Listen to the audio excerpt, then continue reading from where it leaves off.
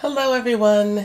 Okay, it's time for another product review, and yes, I just recently reviewed the Daiya Greek style plain yogurt in the large tub, and then online I learned that they have the Greek style yogurt in the vanilla bean flavor, which someone said they really loved.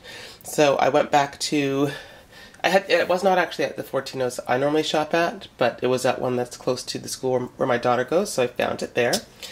And I'm going to review it for you. So, obviously here it says plant-based food.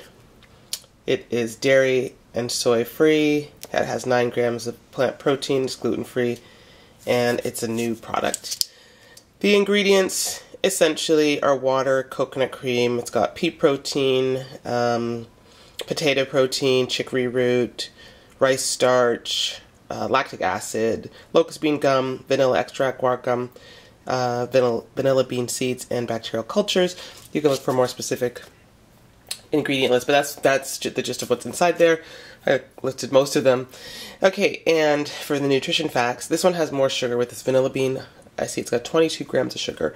It also has 270 calories per 1 cup, 11 grams of fat, 9 grams of saturated fat, 0 cholesterol, 110 milligrams of sodium, 34 grams of carbohydrates, 3 grams of fiber.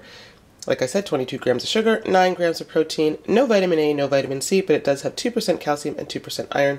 Keep refrigerated. So I'm about to open it. Okay, it looks just like how the other one did. You know, thick on the top. I'm almost thinking that I kind of prefer like the Silk or So Delicious yogurt that's just not quite as thick, but that's okay.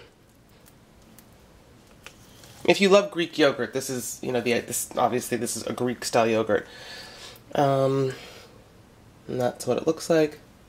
You can see, it may be hard to see, not major flecks, but little flecks of the vanilla bean. Just a couple little dark specks there. Okay. I see why she likes this.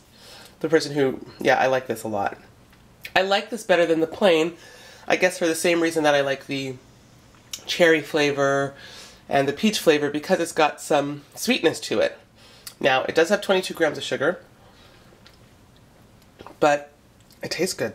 That's my review. I'm not saying gorge on this stuff, but the plain, like I'm going to make some vegan butter for Christmas, so I'm going to use the plain in there with my cashews that I'm going to blend up to make the butter to give it a cultured flavor. And I did find the plain I liked also on my burrito as a sour cream.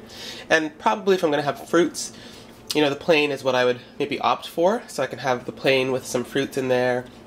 But this, you can just eat straight out of the pack how you like. I mean, you can eat them some people love a plain yogurt just to eat.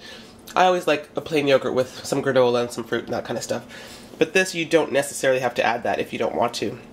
It would be nice added to a smoothie as well. Maybe if you have a smoothie that's not very sweet, what you're putting in there, you could add a bit of this, and it will give it a little bit of sweetness.